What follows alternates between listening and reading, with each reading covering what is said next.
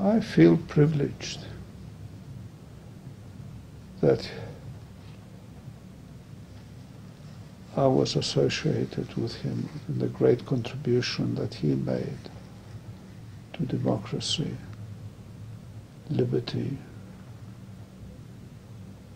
respect for human dignity,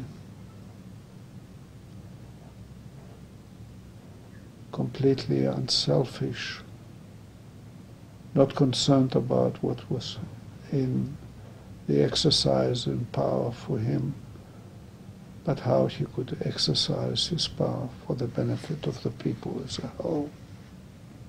Mr. Bizos, when is the last time you visited and spoke with Mr. Mandela?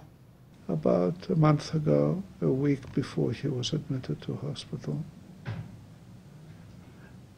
His wife, Grasa Michelle, was there. He was eating a late lunch, early dinner type of arrangement. We spoke. He participated in our conversation. He was quite aware of his surroundings because I had left my jacket in the car.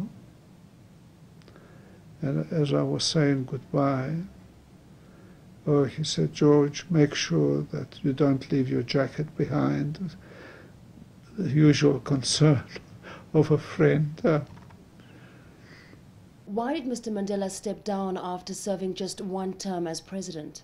We actually tried to pressurize him to take a second term.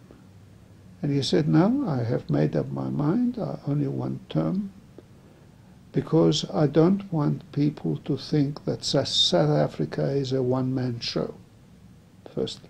Secondly, power is to be exercised,